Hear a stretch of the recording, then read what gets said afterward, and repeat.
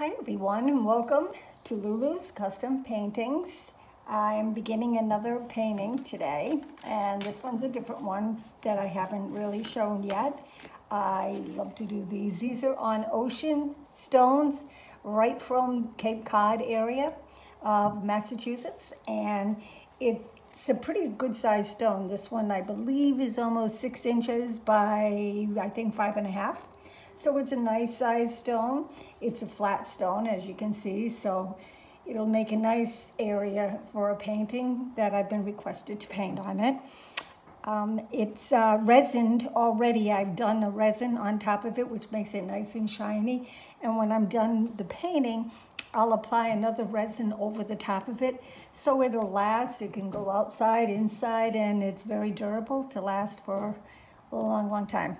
And I hope you enjoy this. I'm doing this for someone that would like to have a pirate ship theme, and it's going to be cute because it's going to be, looks like it's going to be coming out through a cave I'll have down here around it, and then the water and the pirate ship and a few goodies to watch.